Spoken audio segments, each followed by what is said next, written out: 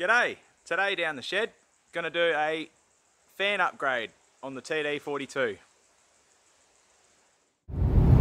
So today's temp outside is 32 degrees. I've been sitting on about 100 kilometers an hour for a little bit now. I've had coolant temps of 96 to about 101-ish. The factory coolant gauge is reading about halfway, just over halfway. EGTs have sat just over 300. We'll go fit the new fan and see what we get after that. The engine cooling fan I'm upgrading to is a Mitsubishi fan hub and fan from Quickies with an adapter plate. So I'm going to carry out this job by removing the fan shroud, fan and hub assembly, and replacing it. So starting with removing the lower fan shroud section, which basically clips in to the main fan shroud. Then removing the 3 bolts that hold the lower half of the shroud on, one on each side, one in the middle.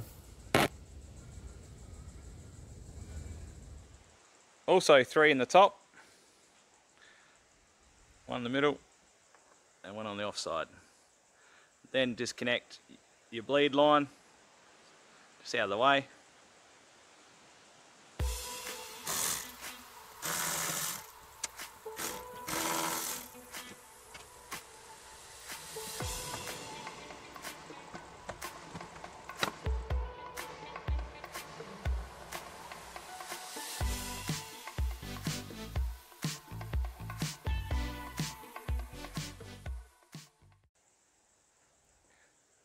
So I like to remove the fan off the viscous hub. So now I can actually get into that viscous hub with a spanner and my hand. Fits. But whatever rocks your boat to get it off.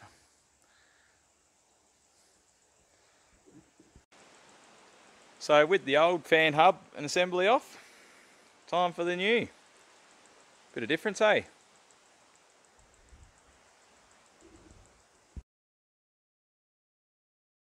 So with the adapter plate off the hub, I've just double checked to make sure these bolts are all tight.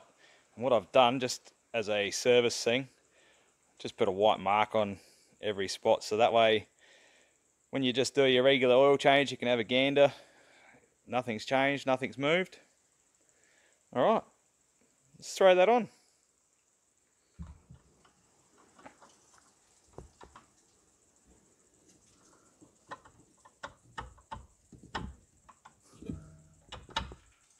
Nice firm fit. Straight over the studs. Put the nuts back on. So what I've done, it's not hard, but just to make it easier on yourself, just get your 10mm socket, put the nut in the end,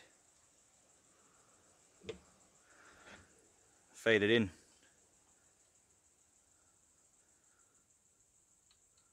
And we'll tighten that up firm.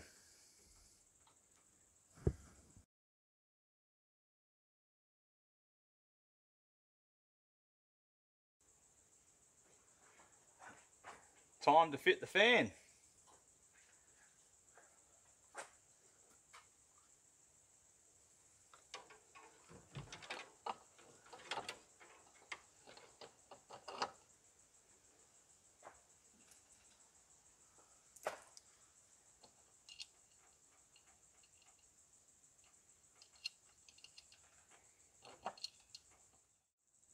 There we have the fan bolted up. Again, done that in an opposite pattern to pull it on evenly. There's your clearance between a standard 2-core radiator here and the fan. I'll put the fan shroud in next and we'll have a look. Fan shroud all tightened up. Not a drama. Nice firm blades. We'll go give it a test run. So the temperature outside is still 30 degrees, and I've been